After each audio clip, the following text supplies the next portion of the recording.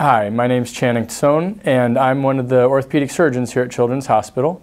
I do primarily work on kids with scoliosis and have been here for about 10 years now. We are trying to figure out the underlying cause of scoliosis.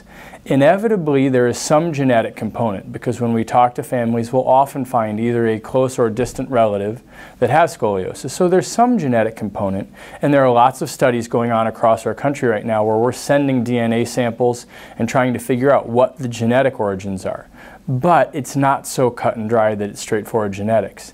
There is inevitably some hormonal component to scoliosis because there is a significantly higher rate of young women whose scoliosis goes on to get worse than young men who get scoliosis. So there's got to be something along hormonal lines.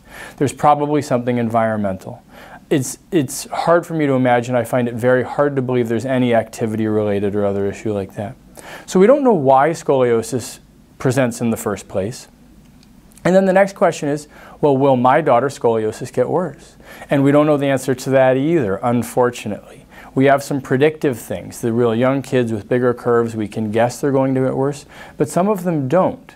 And so that's why constant vigilance and continuing to monitor these kids is what keeps us from letting something bad happen and letting the scoliosis get worse without us knowing.